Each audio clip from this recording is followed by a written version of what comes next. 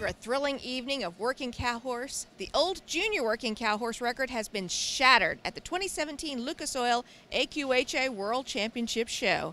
I'm Larry Jo Starkey with the American Quarter Horse Journal, your first stop for AQHA industry news, and I'm here today with Sarah Dawson, whose ride tonight scored a 4:55, breaking the old record of 4:49 and a half.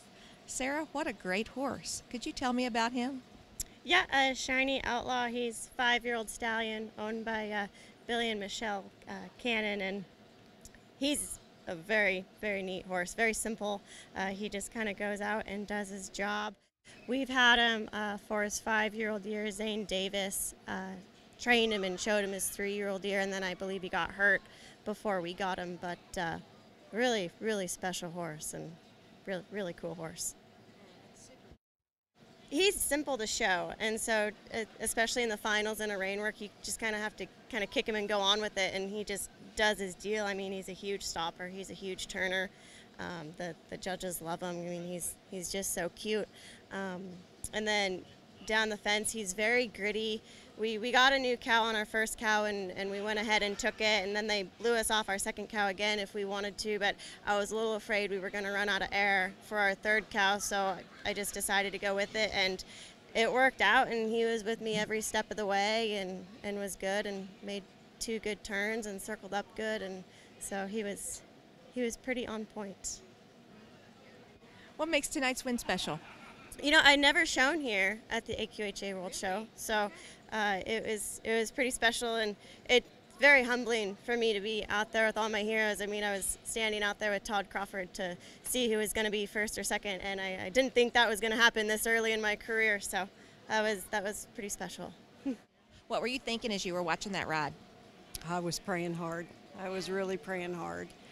He and Sarah were running so hard, I just prayed that they would stay upright and get through that run.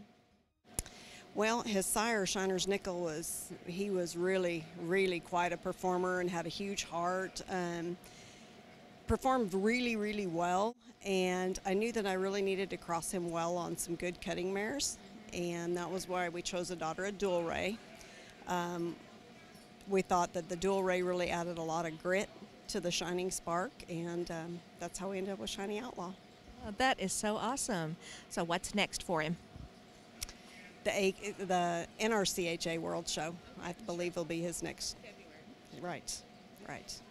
But he's going to take a little vacation, go home for a while, get to take a trip in the AQHA tread, and maybe do some breeding.